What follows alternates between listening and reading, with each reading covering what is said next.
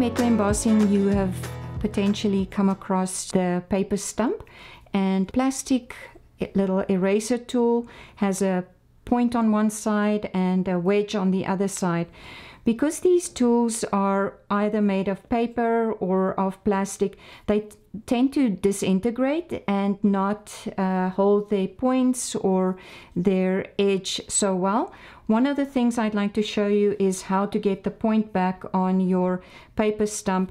And what I do is I use a little sanding paper and turn as you go, and that will give you back that point to get into small nooks and crannies when you use the paper stump.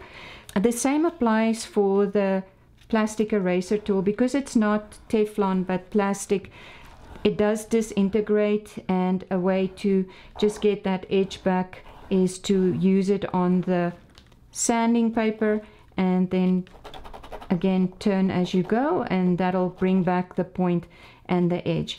The way that I use my little plastic eraser tool, the reason it's called an eraser tool is if you had made an error and you wish to erase a line, place your pewter face up on the hard surface and then use your little eraser tool, and you're able to erase a line so that it no longer feels embossed, and you're able to do textures over it. Another way that I use my little eraser wedge is when you've made square areas.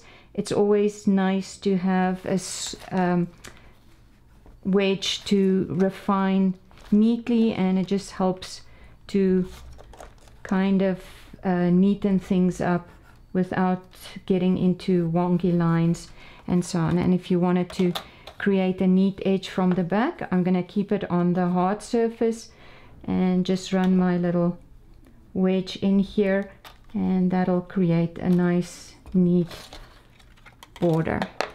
As far as using our paper stump, we normally use it to flatten the background on the surface of the metal. And when I flatten the background, a reminder that we always do it while we're on the hard surface.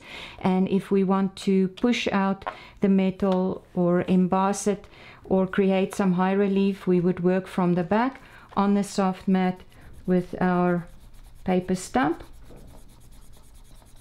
and gently, gently, gently push out the metal, put it back on the hard surface and flatten the background. And again, you can bring your little plastic wedge and just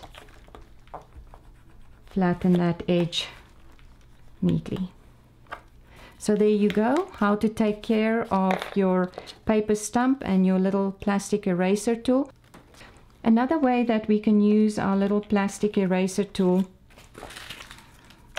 is if you have used a stencil, and normally where we can go in with our paper stump we use that, but some areas are too small, so when you use the point of the little plastic tool, it's easy to get into those little nooks and crannies where the paper stump is not able to get into.